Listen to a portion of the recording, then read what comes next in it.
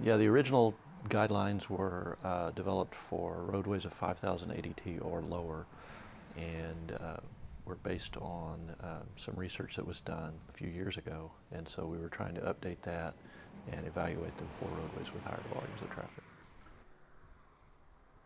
You get stuck behind a slow-moving vehicle, this gives you an opportunity to pass safely. You reduce the congestion and the following time. Percent time following is an important measure of performance, and this helps reduce that. You also get a pretty substantial safety benefit. We determined crash reduction rates of about 35% on corridors where we installed the Super 2 projects.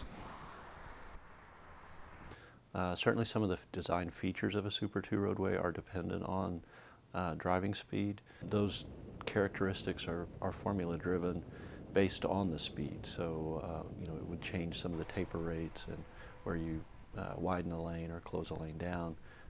But that's already built into the formulas that govern those types of designs.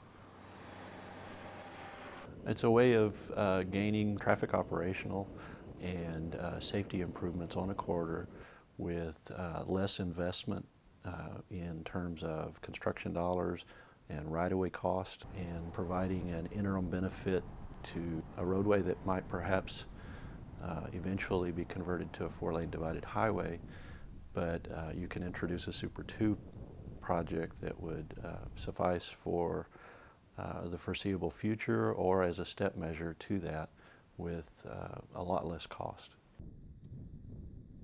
Current design guidelines date from a couple of years ago and were updated in this research project.